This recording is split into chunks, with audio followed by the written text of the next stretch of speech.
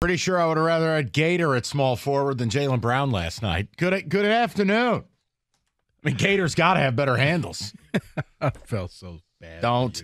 We're going to get into this. I do want to say that I am not going to continue this broadcast until Paul Serra leaves behind the glass. I don't want to even – I don't want to look at you. Hey, Paul, you don't look worried anymore. Game 7 kind of worked out for you on the road. Was it equally happy for you watching the destruction in Boston? What are you, Roy Firestone? I don't want his opinions. Paul, you got to get to the mic. We can't see you nodding your head. It's radio. Yeah, Paul, mouth moving. He says the point that he won in Boston makes it great. Thank you, Paul. Paul worked with us last week while you were out. I heard. And it was like, he walks in, he's like, he was like Rodney Dangerfield in Caddyshack when he walks into the clubhouse and he's like, oh, I don't know what to do here. I mean, all my teams do is win. And I'm like, die. Get out. So listen, hold on. We can go right into it. I would rather my team have just been swept. Like, rather than go through this last week culminating in one of the most embarrassing losses in franchise history, I would just rather be swept. And it's not a Boston thing or a Celtics thing. It's a sports thing. If you're a Detroit sports fan, you're down 0-3. You're emotionally bereft. There's nothing left. You're numb. Yeah. So just lose. Instead, they got the defibrillators out. They inexplicably win game 4.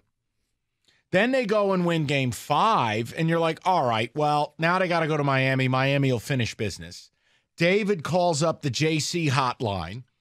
We got a hot verse. Derek White is basically the Virgin Mary. And you're like, wow, they're going to do this. Then you get all amped up for game 7. You're ready to roll last night. And the next thing you know, I'm witnessing the Celtics miss 18 of 21 shots. Tatum looks like he's on Quaaludes. I don't want to hear about the ankle. I don't want to hear about it. Jaylen Brown has 8 turnovers. You got to talk about the ankle. I don't want to talk about the ankle. Yeah, it was legit. No, it's not, because in the same, you know what? Ask Isaiah Thomas about an ankle. What did he do? Drop 25 on a broken ankle, basically? Well, guys were tougher back in the day. How about when Karl Malone opened up his skull and he kept going? Like, I don't want to hear it. I just don't. TJ Lang was in the building today. And maybe in retirement, TJ's gotten soft. TJ played 3 weeks in a row on a broken foot. Jack Youngblood played in an NFC title game on a broken leg. I don't want to hear it. You rolled your ankle. Wah. Bottom line, Jaylen Brown wants a Supermax. You can't play that way. So my whole thing is, I left last night going, you know what? I wish they just got swept.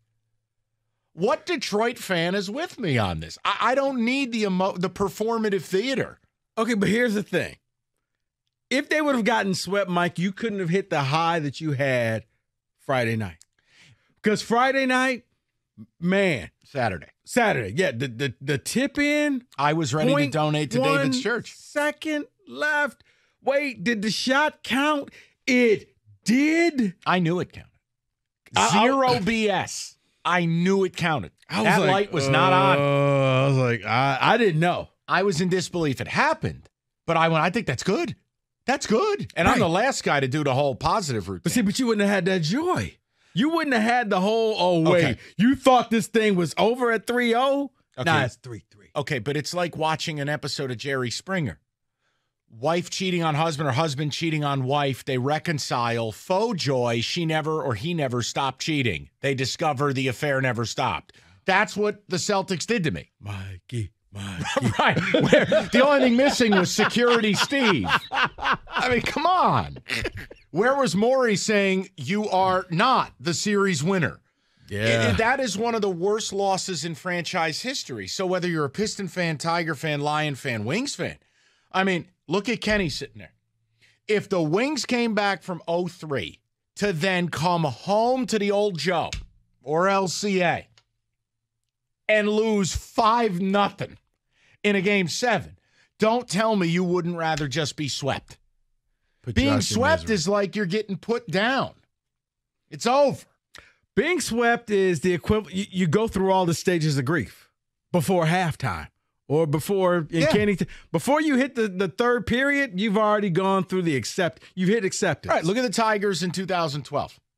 They go to the World Series. Imagine if they had battled back to force a Game 7 and then played that way and did what the Tigers did yesterday. 5-0, no drama, never in it. Hell no. I'll just take Kung Fu Panda hitting bombs left and right. End it. Be done with it. Yeah. Because here's the thing. This was not a Game 7 that was like an ESPN Classic. This was not, oh my God, no team deserves to lose this one, John. This was, the Celtics looked like they were drugged. Yeah. Or, in the case of Jaylen Brown, I know it's not real, but I swear it looked like he owed the Mafia money.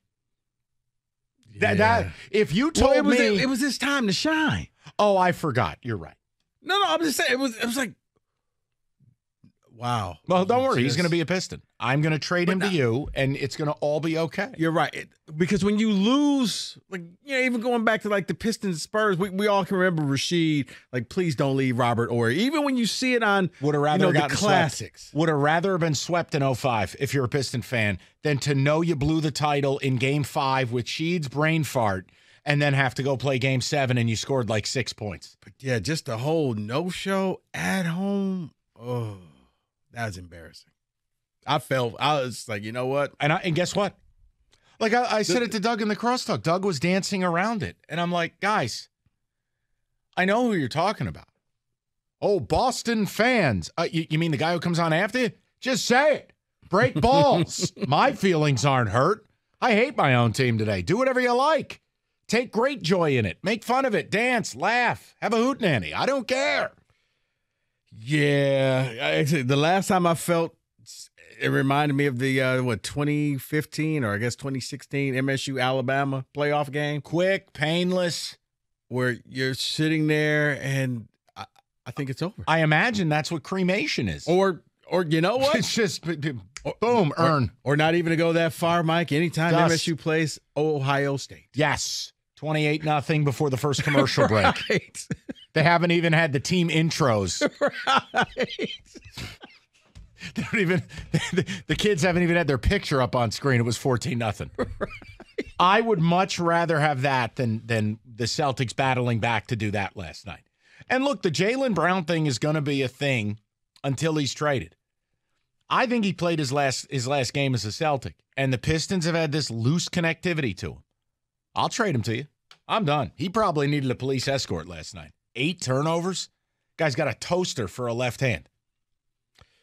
Yeah. This was one where he should have earned his money. He should have said, Boston, I'm worth every penny of the $250+ million you're going to pay me. And after last night,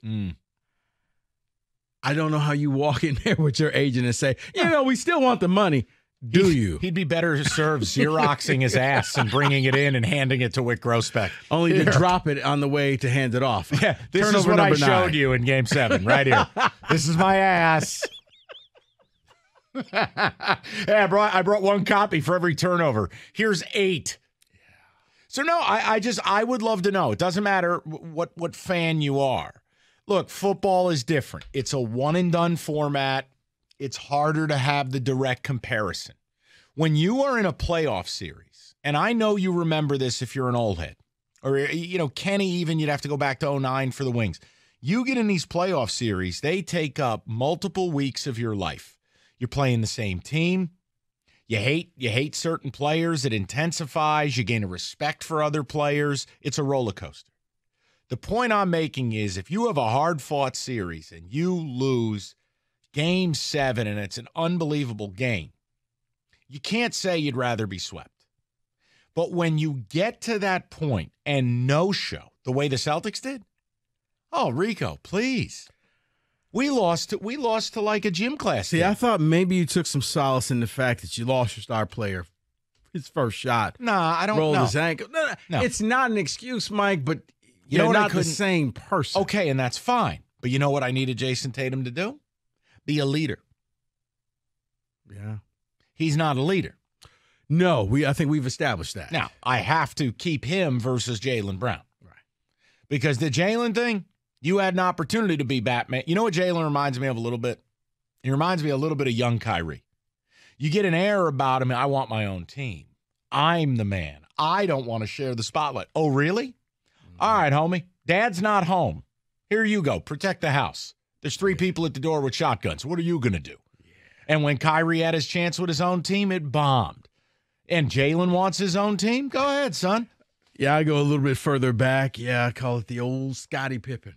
I don't Sure. want to live in Mike Jordan's shadow. Yeah, Watch really? this. You didn't realize how comfortable it was. It blocks the sun out. It keeps the temperature down. David, you kind of had, I guess maybe a little bit of taste of that 2 years in a row. Well, I blame David for what just No, I mean, took place. I'm like for the Michigan in the playoffs. You had one game where it was over.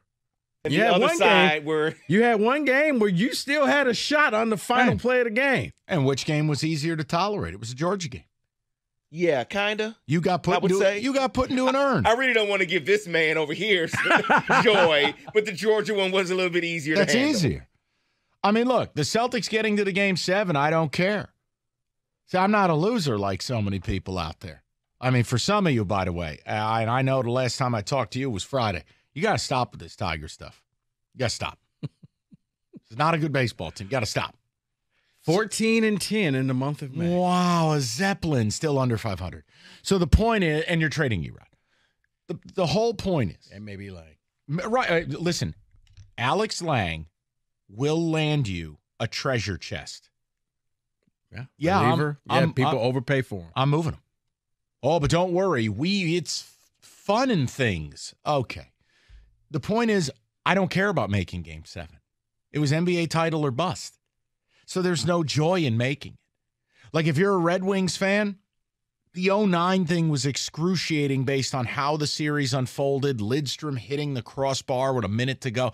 That was an unbelievable series. If the Red Wings went to Game 7 and no-showed, you're like, do me a favor. Just have the decency to get swept and let's be done with it. Losing Game 6. I'll throw the number. I want to know if anyone's with me on this. And I guess, yeah. And then when you Does do all anyone of that- remember what a playoff series feels like? 2-4-8. I remember. Right. We're going to get a call from Colombo. 248-539-9797. And by the way, I'll trade you Jaylen Brown right now. I kind of feel like he's played his last game in Boston. You guys keep bringing his name up to me on this show. Okay, I'll set the price for you, and you're going to hate it. But we'll be the voice of reason on that one, too. People acting like that number 5 pick has any value. If that pick was so sweet, you wouldn't be trying to peddle it like a bag of apples. Maybe not the number 5 pick, but other things in that scenario that you had. Oh, there's a lot more you need to give. Yeah. 248-539-9797. Rico, take him to church.